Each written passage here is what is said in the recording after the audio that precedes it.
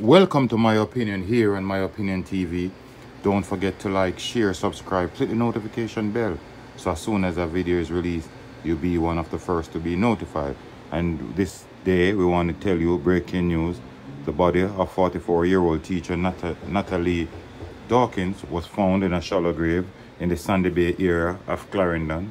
You would have recalled that Natalie was abducted by a gunman. Her bag was found on the Spanish Town leg of Highway 2000, and police decided to follow up this disappearance of this teacher, who is a nation builder by profession. And when they went to a place called Bella's Gate in St. Catherine, they encountered gunmen with her car looking to sell it, and a shootout ensued, and one 20-year-old Jeff Bedward was killed in that shootout. His brother was then captured by the police and taken in for investigation, and another man, they said, turned up at hospital with gunshot wounds, who they believe was in that confrontation with the police. Now the story is that she was actually found in a shallow grave in the Sandy Bay area of Clarendon in a advanced state of decomposition.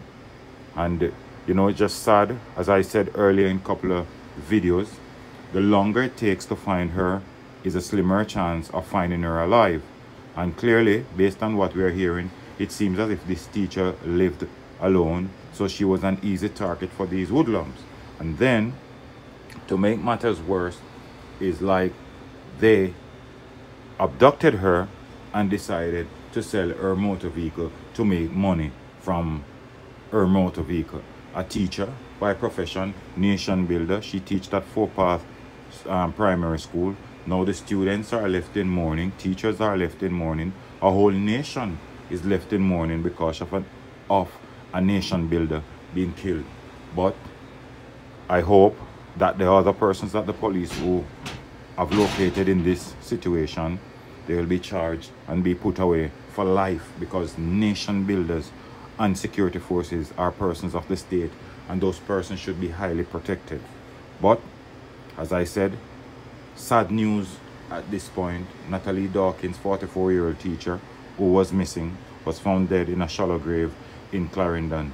And we hope her family and her school fraternity will find solace and comfort in this dreadful time.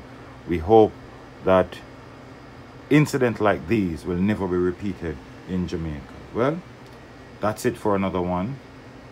Don't forget to like, share, subscribe, click the notification bell so as soon as a video is released, you'll be one of the first to be notified. Until next time, stay safe. Look out for a loved one, look out for a neighbor, and most of all, keep it locked on My Opinion TV.